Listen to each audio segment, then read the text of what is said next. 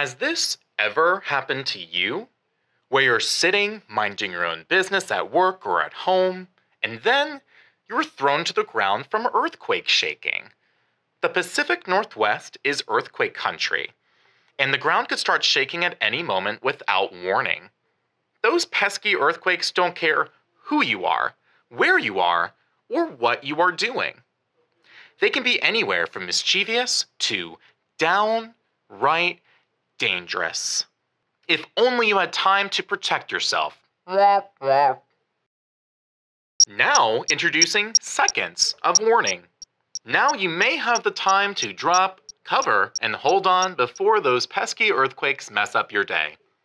Seconds might not seem like much, but when they're used right, they can really make a difference for your safety. What could you do? You could drop, cover, and hold on under a sturdy table, cover your head and neck with something sturdy, pull over to the side of the road, move next to an interior wall, and much more. And that's not all. It's free. Visit mil.wa.gov/alerts to learn how you can receive seconds of warning today. Seconds of warning before an earthquake is brought to you by the U.S. Geological Survey's Shake Alert system. Users very close to an earthquake source may not receive a warning until after the shaking begins. Whether you receive an alert or feel earthquake shaking, protect yourself immediately. Drop, cover, and hold on is recommended, but always be aware of your surroundings. If you live in Washington State, please visit mil.wa.gov/alerts today to learn how you can receive alerts before the next earthquake. It could save your life.